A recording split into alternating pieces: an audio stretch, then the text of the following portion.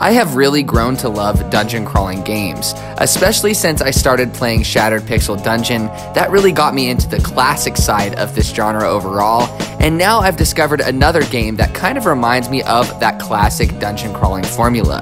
That game is Dungeons of Dreadrock. Let's get right into it.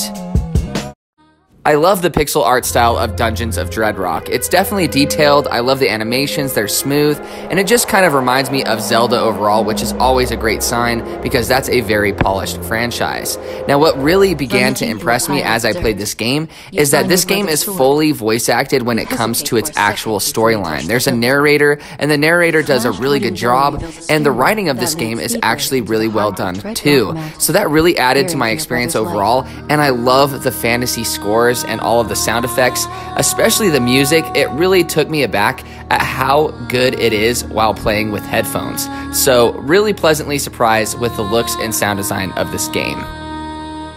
Dungeons of Dreadrock is split into levels. Now these levels consist of random floor layouts, and they can consist of traps, enemies, and various obstacles that you have to get through to get to the next floor of the dungeon.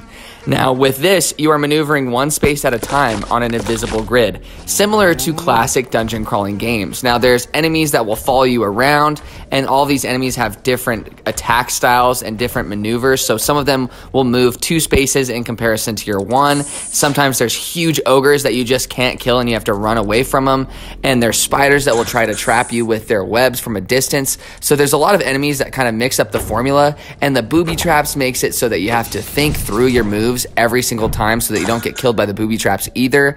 So there's a unique puzzle-like element where you have to do things in a certain order or in a certain way in order to survive.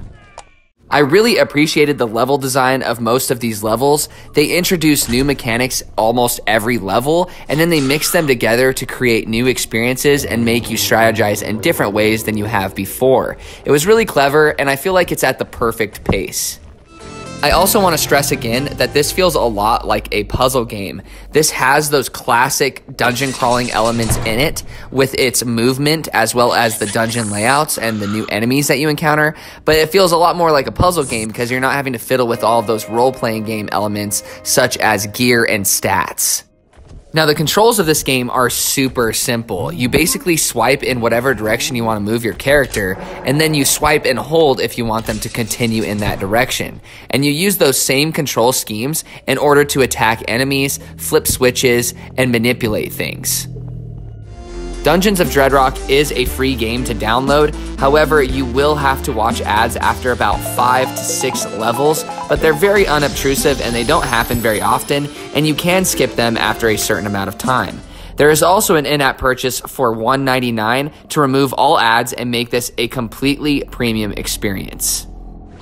Dungeons of Dreadrock is a classic dungeon crawling game with a heavy emphasis on puzzle-like gameplay, and I really ended up enjoying it. It has a certain indie charm about it, and I really appreciated how the game slowly added on new game mechanics that I had to learn and strategize about on the fly. It really is a fun romp, and you have nothing to lose by trying it out. The link to the game is in the description down below.